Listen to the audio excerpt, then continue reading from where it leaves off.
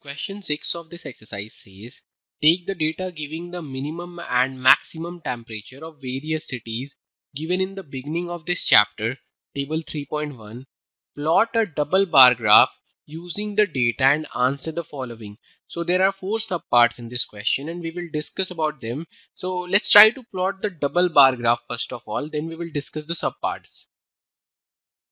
So if we look into the temperatures that are given in the data, the minimum value is 21 degrees Celsius and the maximum value is 41 degrees Celsius. So we will take the scale as 1 unit equals to 5 degrees Celsius. So we will mark the temperatures on the y-axis 0, 5, 10, 15, 20, 25, 30, 35, 40 and 45. Now we will start drawing the bar graph for different cities. So we will start with the first city, Ahmedabad, and we know that the maximum temperature is 38 degrees Celsius. So it will lie between 35 and 40, and the minimum temperature that was given was 29 degrees Celsius. So it will lie between 25 and 30.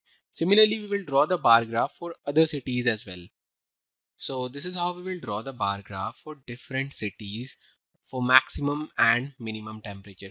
The one in the blue is the graph for maximum temperature and the one in the yellow is the graph for minimum temperature. So as we can see that for Amritsar it will lie between 35 and 40 as it is 37. Similarly, the minimum temperature will lie between 25 and 30 as it is 26 degree. So like that we will draw for Bangalore, Chennai, Jaipur, Jammu and Mumbai. Now let us discuss the 4 subparts of this question. Which city has the largest difference in the minimum and maximum temperature on a given date? Which is the hottest city and which is the coldest city? Name 2 cities where maximum temperature of one was less than the minimum temperature of other. Name the city which has the least difference between its minimum and maximum temperature.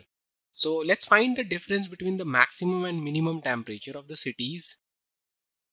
So this is how we will find the difference between the maximum and the minimum temperature. For Ahmedabad it will be 38 minus 29 which is 9. For Amritsar it will be 37 minus 26 which is 11. For Bangalore it will be 28 minus 21 which is 7. For Chennai it will be 36 minus 27 which is 9. For Delhi it will be 38 minus 28 which is 10. For Jaipur it will be 39 minus 29 which is 10. And for Jammu it will be 41 minus 26 which is same as 15. And for Mumbai it will be 32 minus 27 which is 5 degrees Celsius. Now the first part says which city has the largest difference. As we can see that Jammu has the largest difference which is 15 degrees Celsius. So that is Jammu. Now which city has the least difference? That is Mumbai. That is the fourth part. So Mumbai is having 5 degrees Celsius. That is the difference between the maximum and minimum temperature. Now in the second part we have to find which city is the hottest and which city is the coldest. For hottest we will find the biggest number in the maximum temperature. So if we look into that, Jammu is having the biggest number in the maximum temperature. So that is the hottest city. Now we will find for coldest. For coldest we will look into the lowest number in the minimum temperature, that is of Bangalore, 21 degrees Celsius. So the hottest city is Jammu and coldest city is Bangalore. Now in the third part we have to find 2 cities where maximum temperature of one was less than the minimum temperature of the other. So if we look into the maximum temperature of Bangalore, that is 28 degrees Celsius.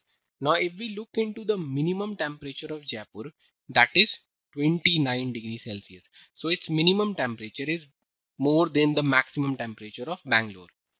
And also if we look into the minimum temperature of Ahmedabad, it is also more than the maximum temperature of Bangalore.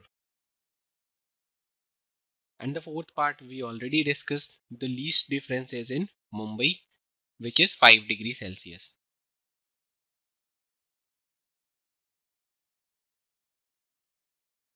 To learn more about how QMath can help you crack school and board exams, explore QMath Leap, a live online classroom program run by highly experienced and committed teachers.